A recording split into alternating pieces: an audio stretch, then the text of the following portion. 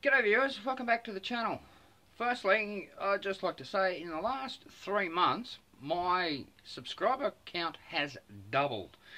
Now you may have seen a few months back, I'll put a link up here, I released a video sarcastically saying my viewer count had reached 20. It is now 40 plus, and that was only a few months back, so I have you guys to thank for that. Thank you for subscribing, thank you for watching my videos, thank you for supporting me. I go into the garage at night, can't see a thing.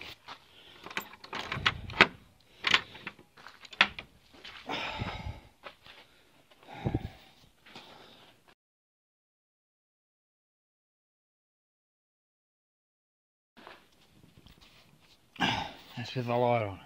Hold on a sec. Black. I gotta try and find that lead. Plug that into there. There we go.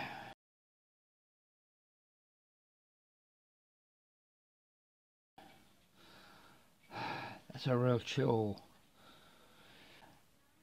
Let's do something about that.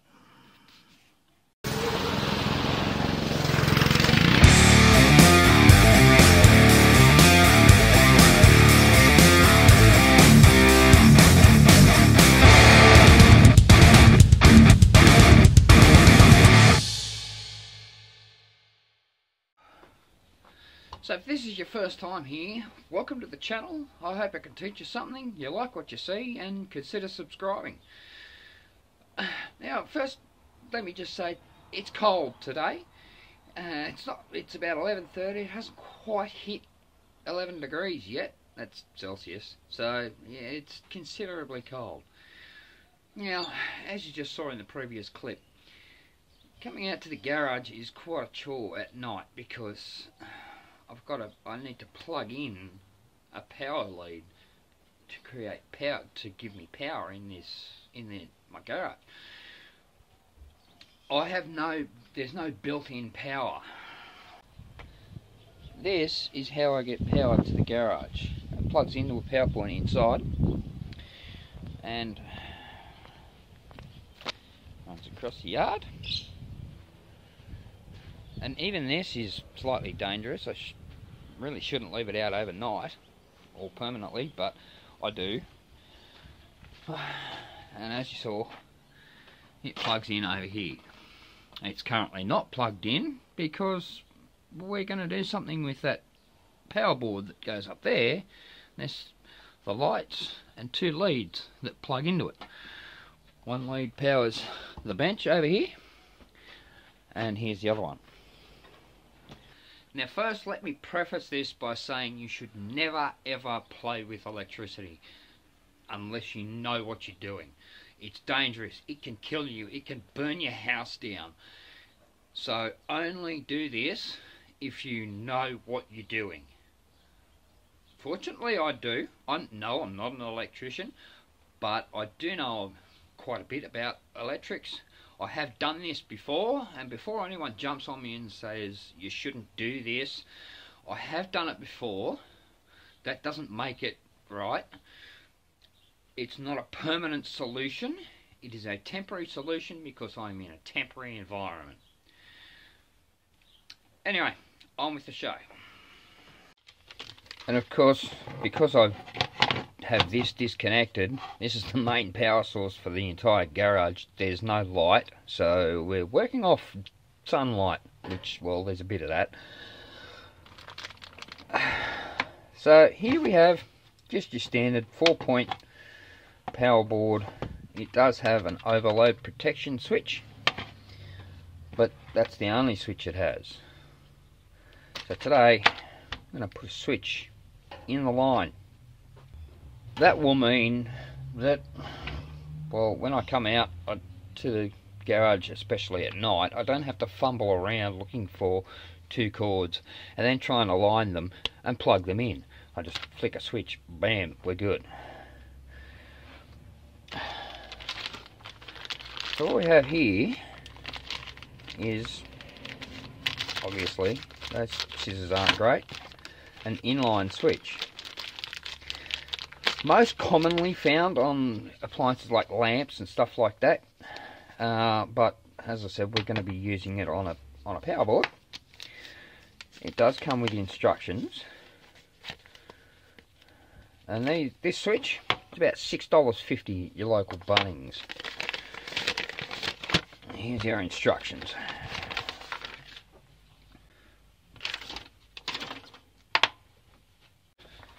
4 little screws in the back.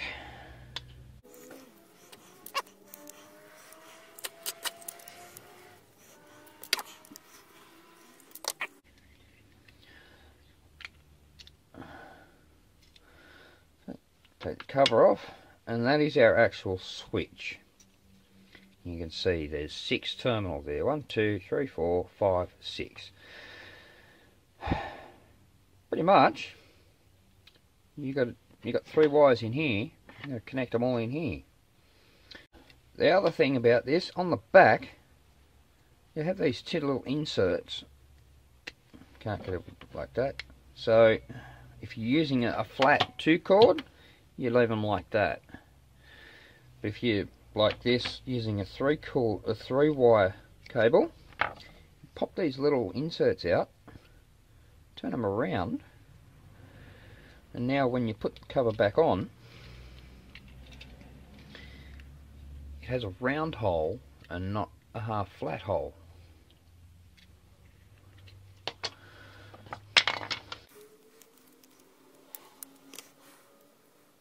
Alright, next thing I need is a pair of cutters. Now, I want the switch close to the plug, but I don't want it right on top of it. So, basically, we want to cut our cable kind of about there. Let's give it a bit more. And then, yeah, we want to strip it to about there, because it has to go to at least there. So if we give it about that, that should be plenty. Now when you're cutting the outer sheath, be careful. I'm just using a knife. There is strippers for this, but I'm just using a knife. But you need to be very careful. You see that? That's what I didn't want to happen.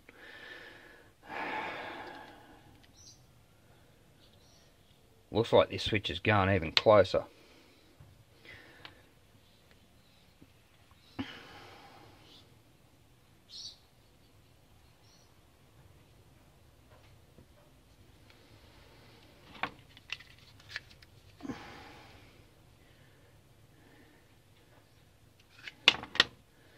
And carefully just cut it. There we go. Now you see where I've cut up here. That's what I didn't want to happen. That's why you need to be very careful when you're stripping the outer sheath back. Okay. So we can strip them all to there. Yes, we will be cutting off the excess. You know what? Just going to give that a twist. And we're going to do that before we take the sheaths off, the insulation. About there should do it. I can pull that one off, and that one will come off too. There we go. Alright.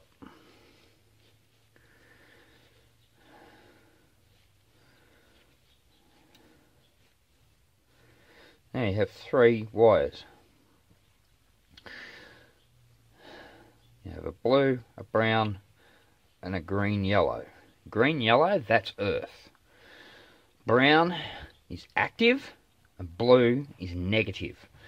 And it honestly doesn't matter, as long as the earth is over here, it doesn't matter which way these two go, as long as they're the same on the other side.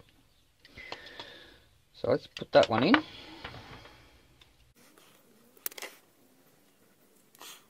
put it right up to the edge of the insulation. You don't want the insulation, you don't want the wires themselves hanging out. I probably don't want them that long either, so just fold it over.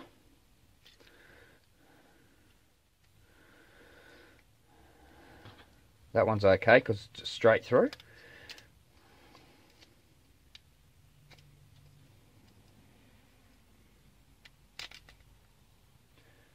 And this screwdriver's too big.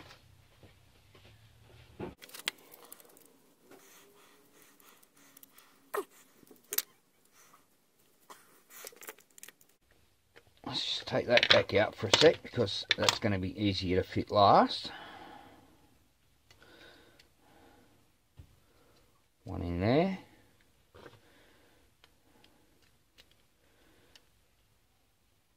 And that's the wrong way.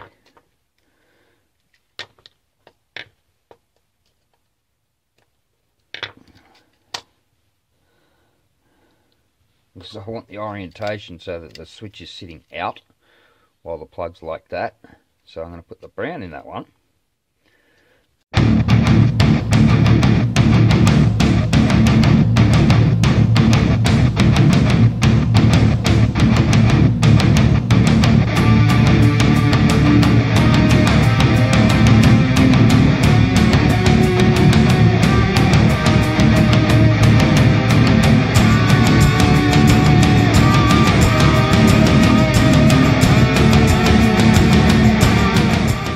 Yes, you will have excess wire because you have different lengths and that's not going to sit properly.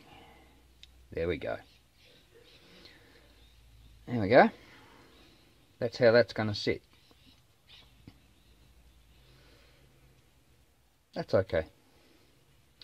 Now we need to do the same to the other end.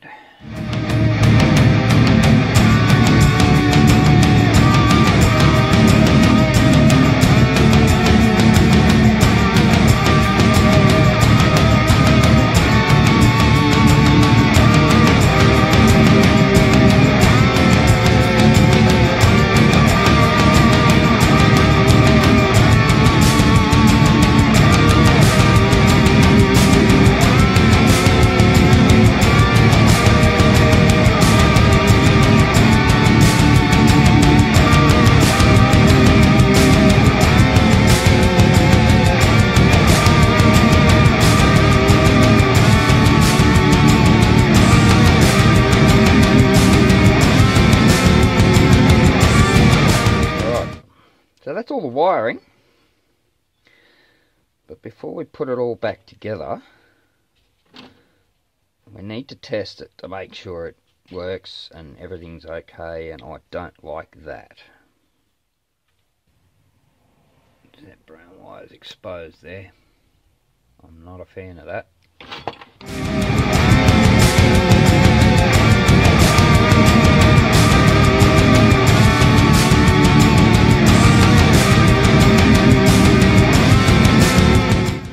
Getting closer and closer to that plug.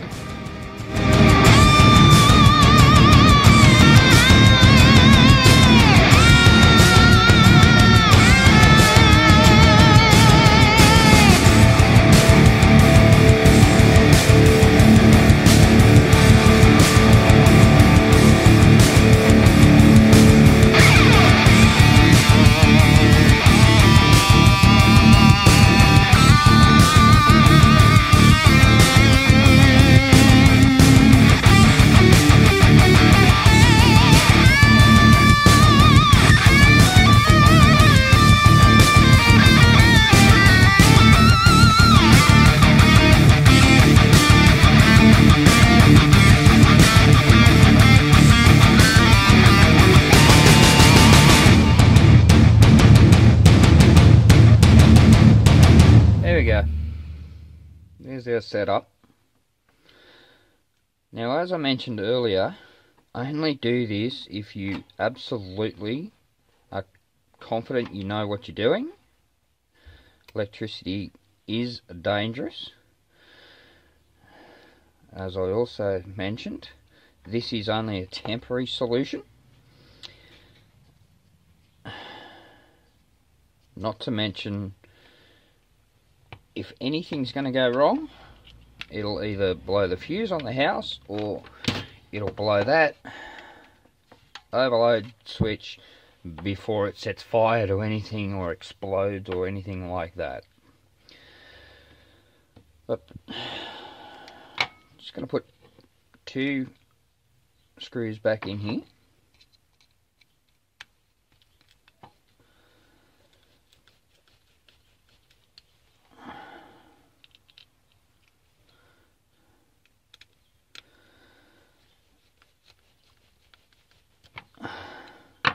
Because now we need to test it. Okay, I've just plugged my grinder into the board, holding that. Here's our main line. Switch is off. I'll plug that in. Come back here.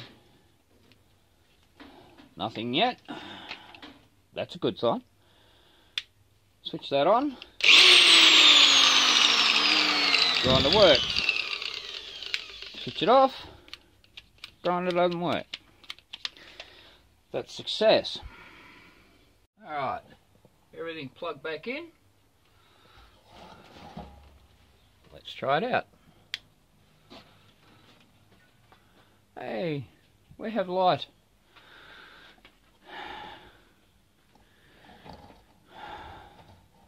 That is going to make life so much easier.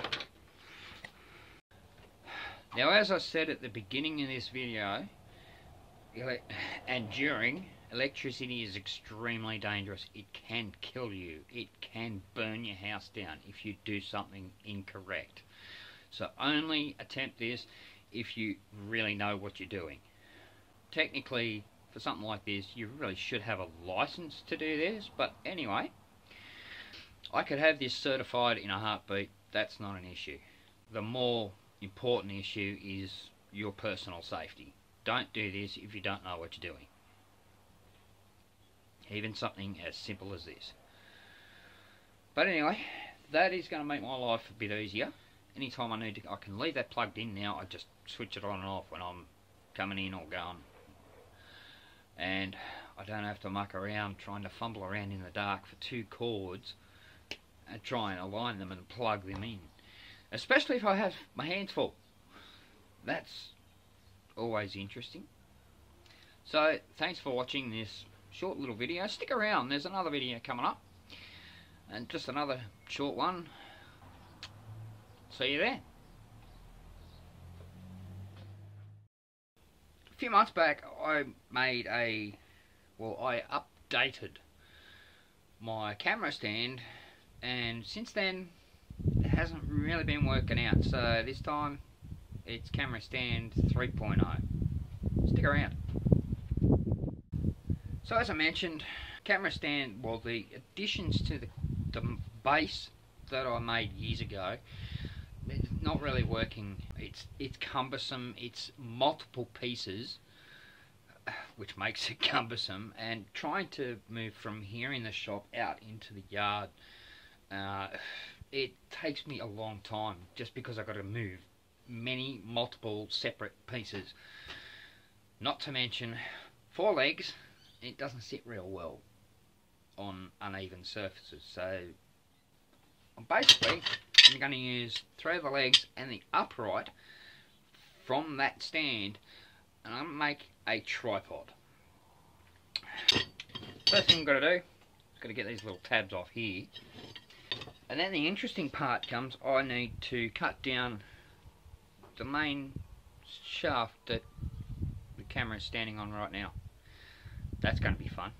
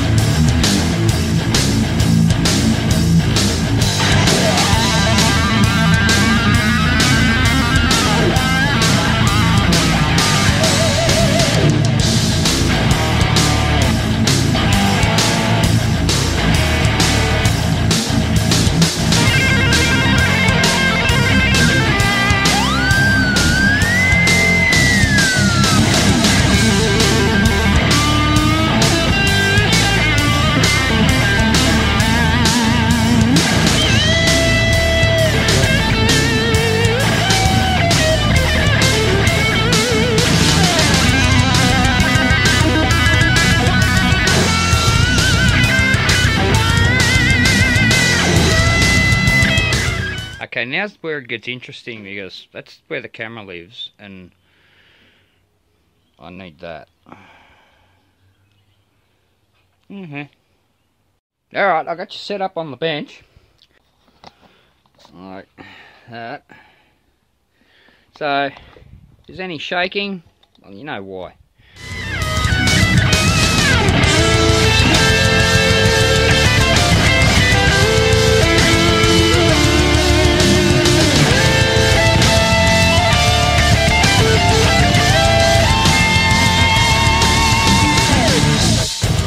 Using a bunch of steel I have lying around. This piece here, that holds the end square in there, so that's square to the table. So I know when that hits the ground, it's gonna, well, that's a bit loose, it's going to be square to the ground. And then this holds the angle of elevation, so that if you see, in there, and in there, those joints are pretty tight. And then of course this piece here holds the angle of the main shaft. So that's all in place and it's nice tight fit. Very little movement there. And this one just equals this one. Just to keep it up on the same plane. The only thing I haven't worked out yet is the rotation it needs to go. I'll figure that out once I get the first leg on.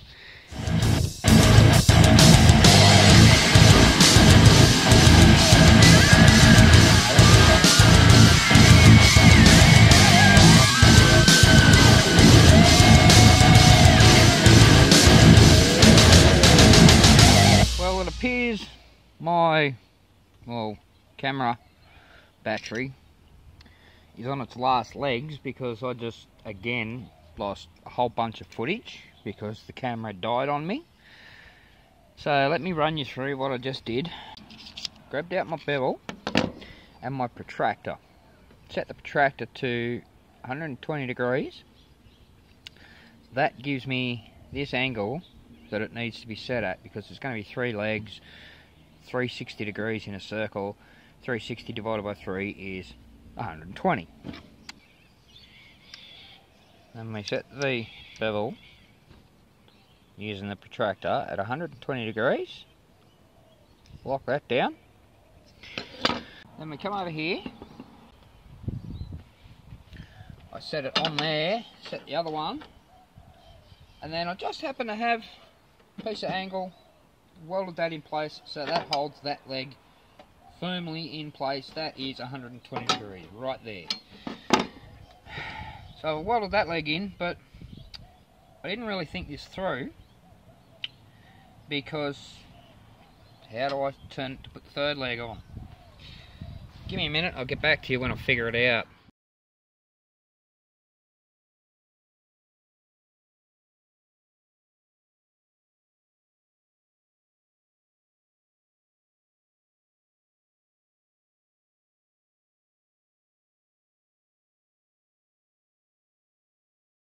Alright, this battery is really starting to annoy me. I now have it plugged into a power bank, but next time on Pop Will Fix It, we're going to replace a phone battery.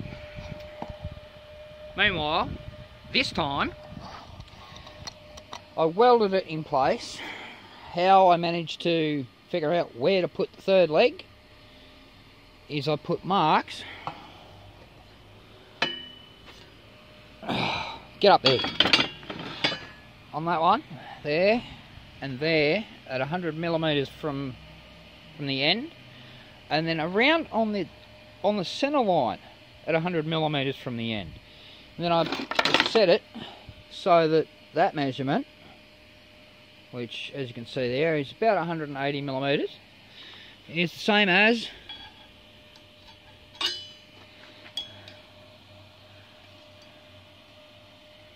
come on, why not? Ah, yep. That on there. Seriously? So with it locked down so it's not going to go anywhere, take 3 from that point there to that point there is around about 180 millimeters. We go on the other side from that point up to this point, it's a little bit over 180 millimeters. It's close enough. Yeah, if you stand back, can you tell they're not exactly the same angle? No. Yeah, I can. Don't matter. But now, I need to find out if these 3 feet actually sit on the ground.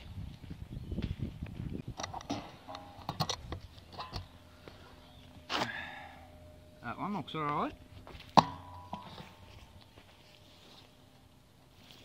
That looks alright. Oh, this one. Yeah, it's off a little bit. Never mind, we can fix that. As always, keep it simple, stupid. Big shifter, open it up a couple of mil so it'll cover that.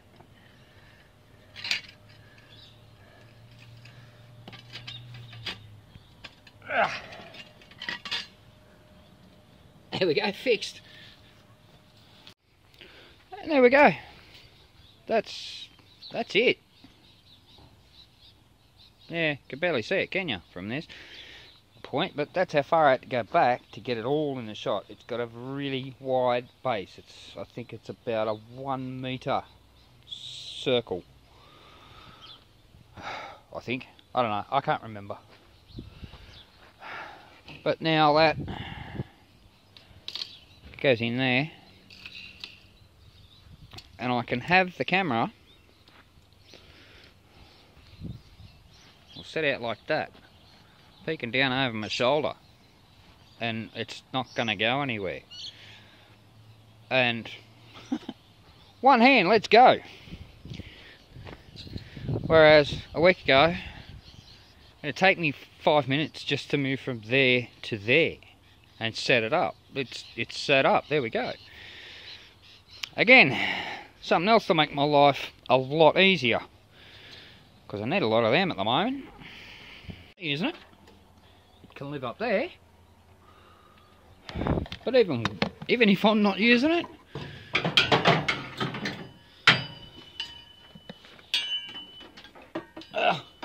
yeah, it's a struggle because it's so big.